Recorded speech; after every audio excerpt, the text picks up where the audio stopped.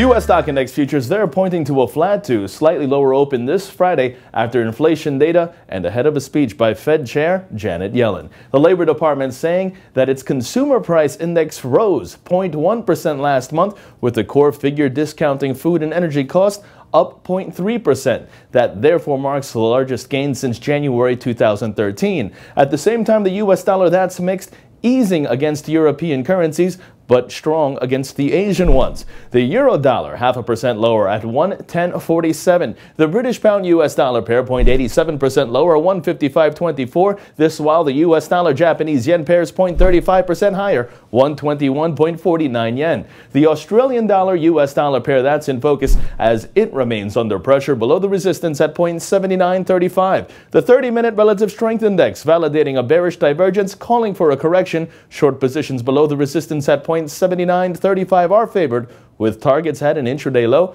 of 0.7855 and 0.7830 in extension. Now in precious metals, we continue to see a rebound. Gold in focus as gold has broken above a declining trend line. The relative strength index, that is bullish and calls for further advance. So as long as 1208 is the support, look for further upside to 1221 and 1224 in extension. And silver 0.07% lower, 1712 a troy ounce. And don't forget to follow Trading Central on Twitter for all of your Forex market updates. And for Trading Central Web TV, I'm James Swinney.